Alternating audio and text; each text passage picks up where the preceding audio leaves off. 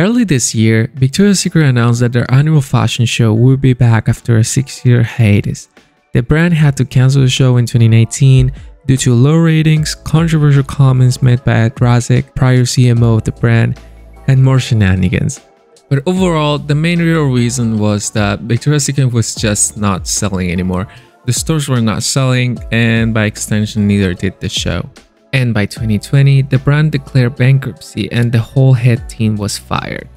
People said that all of this happened because they refused to adopt inclusivity, and yes, that is a reason.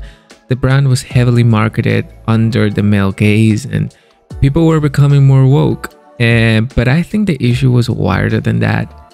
The Victoria's Secret fashion show was above all things a TV show, and as all TV shows during the mid to late 2010s, they were all affected by the streaming services and social media in general. If you were part of the fandom during this time, you know that the claiming for the show to be on streaming was huge, but CBS, as most of the networks at the time, refused to. And mind you, the show was aired like a whole month after it was made, so by that point, you could have seen all the photos and videos of the show already on Instagram. Social media also gave people more access to fashion. People started to watch high fashion shows and were developing tastes, so they were not gagging when they saw these t-shirts, I'll tell you that. All of this contributed to the fall of Victoria's Secret, so they went into obscurity for a while. So after a failed attempt last year to rebrand the show as this Savage Fenty show ripoff, they said that the show as we know it would be finally back. And I had my concerns. I was excited, sure, but I had my concerns because Victoria's Secret as we know it is no longer here. The administration is completely different. CBS is no longer producing it. The whole Angels thing is gone. We now have like brand ambassadors, something like that. And overall, the current state of the modeling industry is not a good one. There was little to no marketing for this. There was no lineup announcement, which is crazy considering the models that ended up walking for this. And they also said that this was going to be live streamed, which could backfire, and spoiler alert, it did. There were many red flags about this whole thing, but I had an open mind, okay? I wanted it to be good. I was a Victoria's Secret fan growing up. I wanted it to be good. So I watched the show yesterday, and it was not good. Let's start with what's obviously its biggest problem, and that is that Victoria's Secret is broke. They are broke, and they are clearly on a budget. They had no fantasy bra, they had no big shiny runway or backstage. The designs were very pedestrian. They even reused some of the old wings, and the new ones were so basic. And listen, Victoria's Secret was never a fashion forward brand or anything like that, but most of the times they had their shit together, okay? Their shit looked expensive. Like 2012, they had that shit on, but this whole show looks like a show made by the Blondes or a random New York brand sponsored by Mercedes-Benz. You know what I'm talking about. They clearly spent their entire budget on the cast, and they didn't even take good advantage of that. The runway looked hideous. It was so wide, so simple, and had these lines from the platform which made it look so ugly. The runway is supposed to make the models look like this out of this world goddesses, but instead here they look so small and nothing special. It made everything look so flat and honestly lifeless. Say what you want about the old shows, but they were very bright, colorful, campy, and even cozy in a weird way.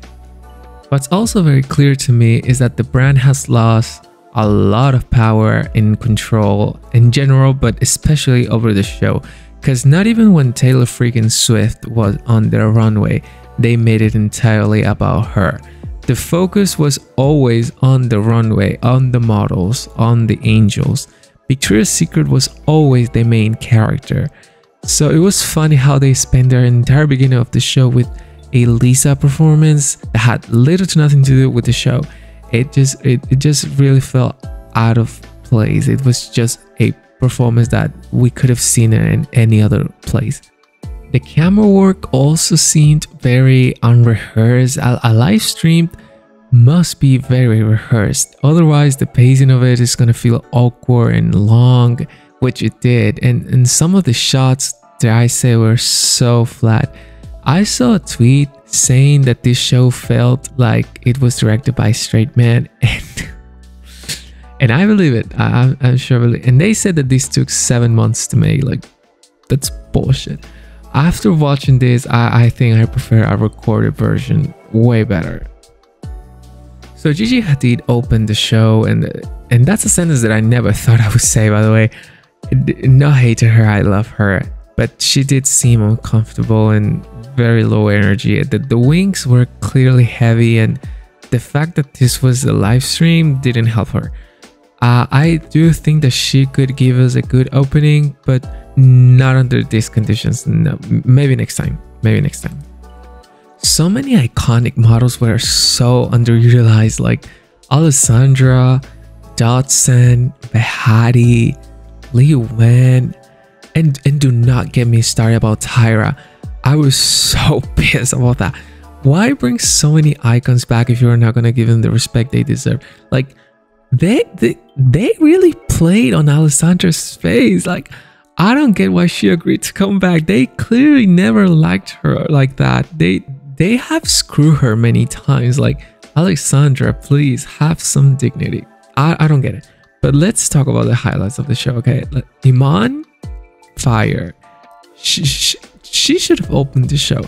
Victoria and Eva, fire. A war, stunning. Oh, and this gag, Kate Moss giving us smooth, sexy, and serene face. I loved it. I loved it. People say that she looked out of place, and those people are wrong. If you want to talk about out of place, you must be talking about Carla Bruni, because no, sorry, what was that about? No. And love Bella, love her, but she has to decide whether she's gonna smile or she's gonna be sexy serious, because it's funny seeing her flipping between both.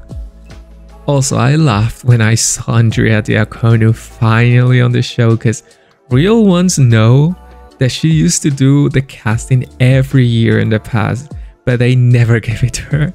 So it was hilarious when I saw her. Like, good for her. She finally got it. And where was Jasmine Wijnaldum? Like, how did she not book the show? Like, she must fire her agent. Oh, and there was another gag that I want to talk about. Miss Rian Bonrompai. Like, my jaw hit the floor when I saw her. She was one of those models that I always wanted to see her here, but I doubted that they would ever cast her, because why would they? But they did, and they gave her 2 outfits. I was so happy about it. And speaking about 2 outfits, I truly hate this current trend in the industry in general about models only getting 1 outfit. I'm sorry, are models charging for the amount of outfits they have to wear? Because somebody explain it to me, please. Bring back 2 to 3 outfit changes, please. Overall, the lineup was good. As I said, I don't get why they didn't market it. People literally were finding out who were walking just hours before the show.